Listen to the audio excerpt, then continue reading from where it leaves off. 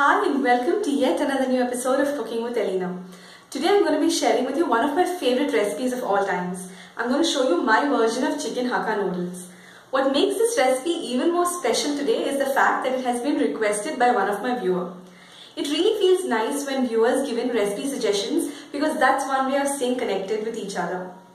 Today's episode also has another surprise for you. Well, to know what it is, you'll have to wait till the end of the video. For now, let's get started with cooking.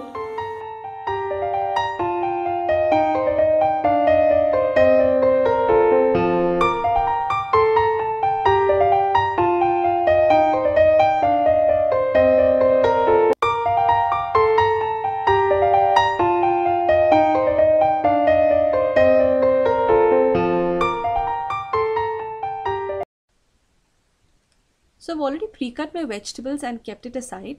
Now I'm going to prepare the chicken for the recipe. For this I'm using chicken breast and I'm going to split the chicken breast into half just to speed up the cooking time of the chicken. So now that I've split it into half, I'm going to cut the chicken into thin strips. So this is how the chicken pieces should look like. It should be thin, bite-sized pieces. Now that it's done, let's go ahead and start with the cooking. Into a wok, I'm going to add in some vegetable oil. And into the vegetable oil, I'm going to add in some minced ginger and garlic. Next, I'm going to add the pieces of chicken that I've cut and kept aside earlier.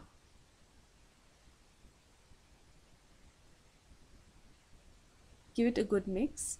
Now, since I'm using chicken breast for this recipe, it doesn't take a long time to cook. It cooks like within 5 minutes.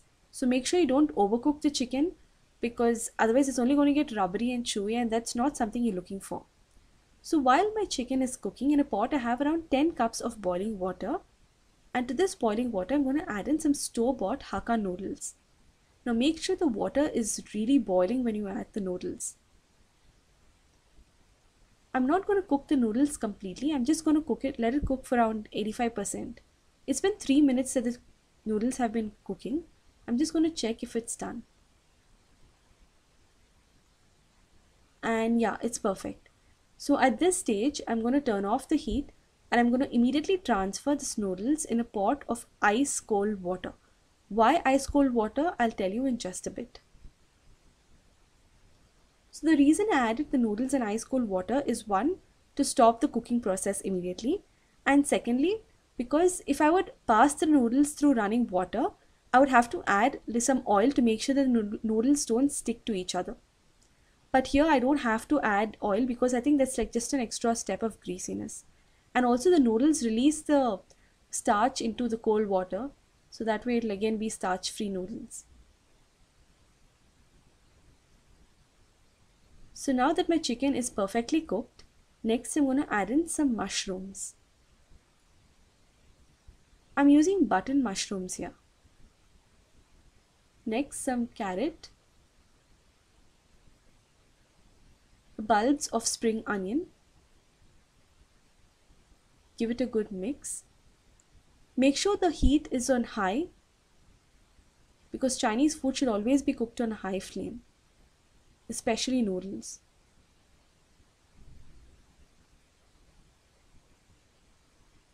Then I'm going to add in some green beans, some shredded cabbage. The quantity of vegetable is completely up to you. And finally, some green capsicum. Now give it a good mix.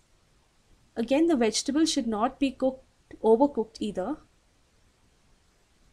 So while my vegetables are cooking, I'm quickly going to make a sauce.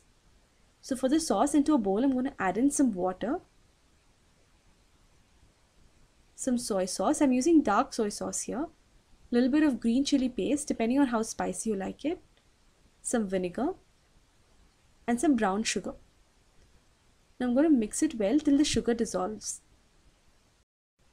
So now that my vegetables are completely cooked, I'm going to add in the sauce and give it a good mix. Now since my soy sauce already has salt, I'm not going to add in any more salt at this stage. I'm going to only add the salt or check for the seasoning once I add the noodles. As you can notice, the noodles are not sticky at all, and they are fluffy and just perfect. So with the help of a fork, just to make it a little easier, I'm going to mix in everything together. At this stage, make sure you check for the seasoning if you need to add in some salt. I'm going to go ahead and add in some sprouts. Now, why sprouts? It not only adds to the nutrition of the dish, but trust me, it tastes amazing. And finally, top it off with some spring onion. Chinese food is incomplete with spring onion, so make sure you use as much as you want to. And give it one final toss to incorporate everything together. And your Chinese chicken noodles is all ready to be served. So here you have it. So my chicken Hakka noodles are all ready. Let's give this a try.